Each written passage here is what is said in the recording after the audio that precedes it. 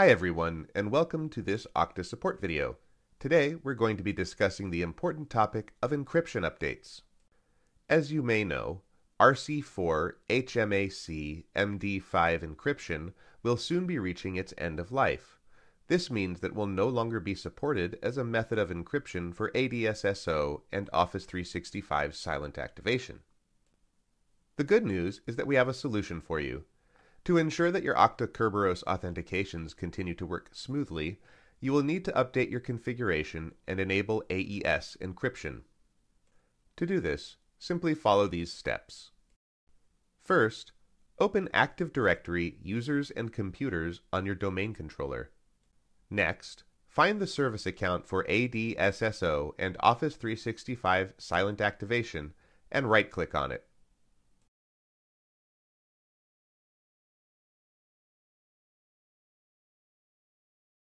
Then, choose Properties and enable one of the two AES checkboxes. That's it.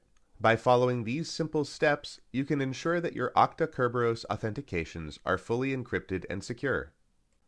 And remember, if you have any questions or need further assistance, our Okta support team is here to help. Finally, be sure to check out our Okta YouTube support playlist for more helpful videos. Thanks for watching, and see you in the next video.